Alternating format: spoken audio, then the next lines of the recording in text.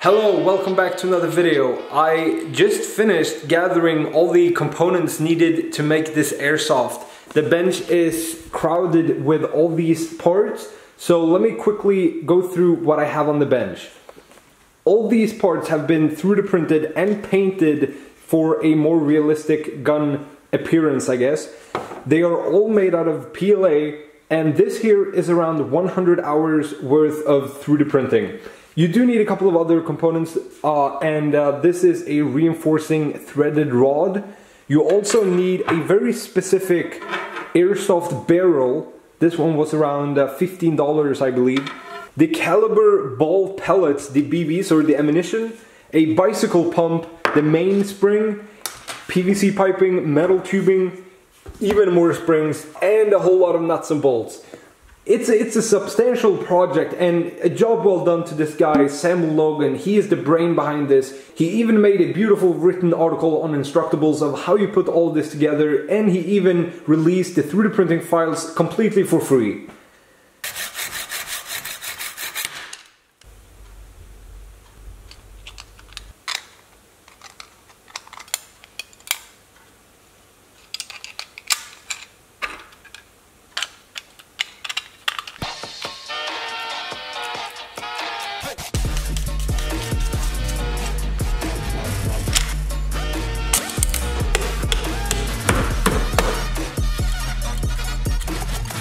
What's up next is we're gonna make the shoulder rest going from this part to your shoulder using the metal piping, and it's pretty heavy. I like it because we're gonna use the threaded rod, the metal piping, the outer barrel. There's gonna be a lot of heavy parts to it, so it's gonna feel realistic, and I really like that.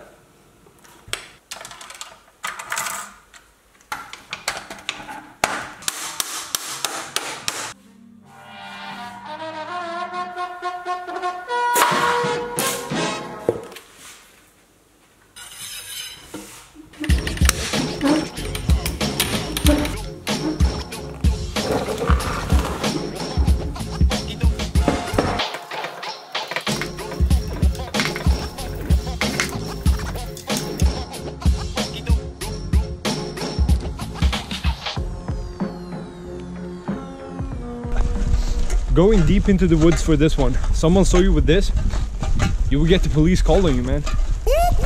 That's the sound of the police. That's the sound of the beast.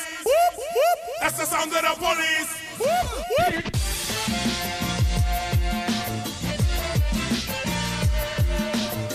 This is the perfect location to try for the first time the fully working 3D printed airsoft rifle.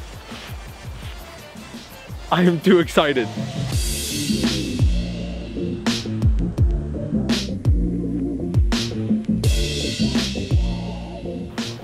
Before we start shooting, I want to take a minute and explain how this 3D printed airsoft functions, because it wasn't quite as easy as I showed you in the video where I just assembled the entire thing and it magically worked.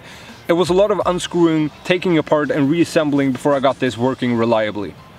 The magazine holds the BBs, small spheres, that is the ammunition, and it's constantly pushed up by a rubber band inside the magazine to something called the hop-up bucking inside the gun. The BBs are basically being placed in queue for the hop-up bucking. It's a resting place before the BB gets shot out of the barrel. Right before the hop-up we have a modified bicycle pump, and so imagine you have one of those portable bicycle pumps, you pull back and then push forward to have all this air come out.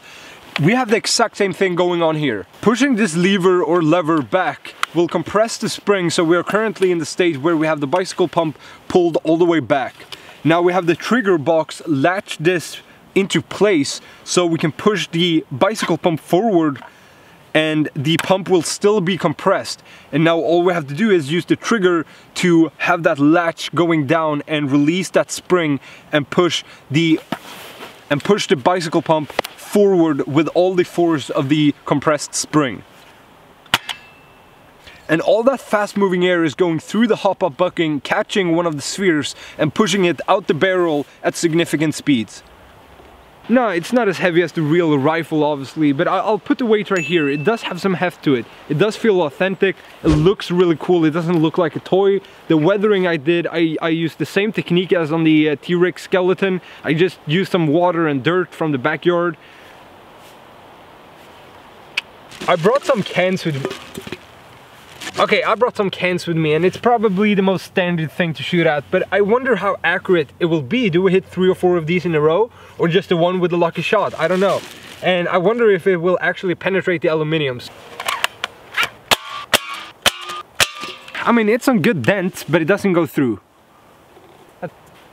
Now let's see if we can hit them from a greater distance than 1 inch.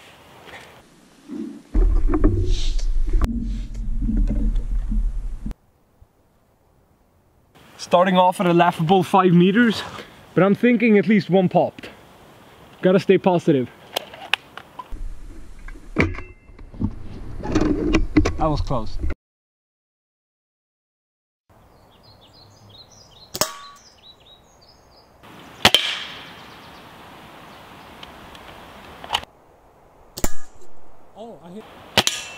Oh, I hit it again. I was aiming for the left one.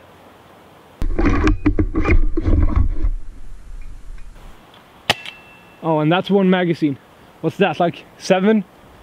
Reloading the magazine is no more than 30 seconds. You will always be left with a couple of BBs in the magazine. It's the distance between the hop up and the magazine. You can't push the BBs all the way up. But all you have to do is take some fresh BBs and put them in, and use your fingernail to push them down. And I think it holds around 13-14 BBs. So you should have at least 8-9 BBs to your disposal when shooting. And we are all set to go again.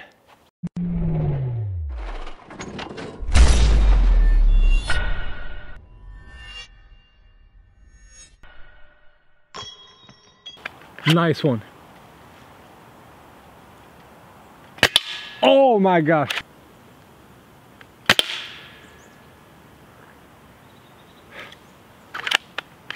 This is incredible.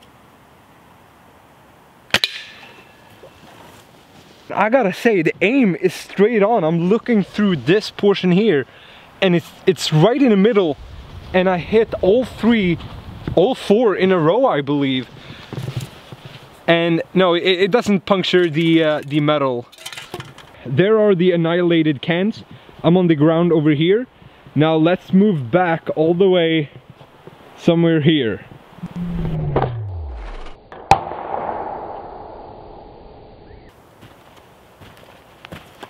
13, 14, 15 meters, más o menos.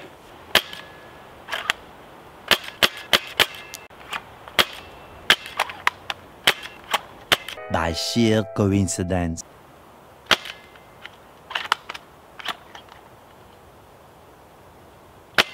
Bam! That's what I'm talking about. I mean, first try.